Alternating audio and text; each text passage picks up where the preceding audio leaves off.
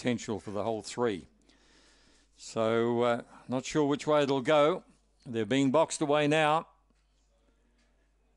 Got the empty boxes in the middle. The lure's running. Lights on. They're ready to go.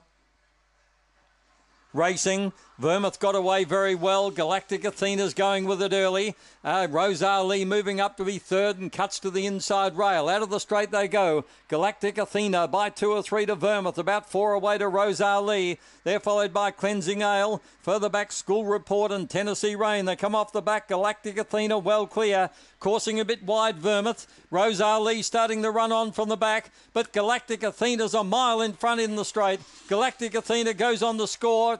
Oh, it's tight for the miners. I'll call it a dead heat between Rose Ali and Vermouth.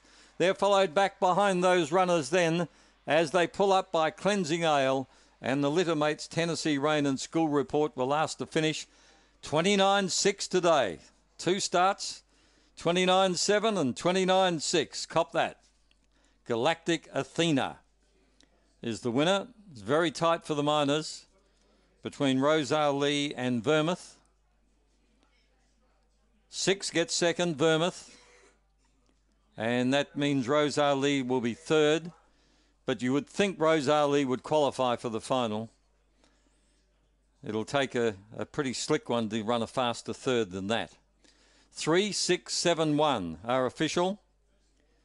8 1/4 by half a head. 8 1/4 by half a head. 3, 6, 7, 1. Galactic Athena is a brindle bitch by Paddy Wacker from Galactic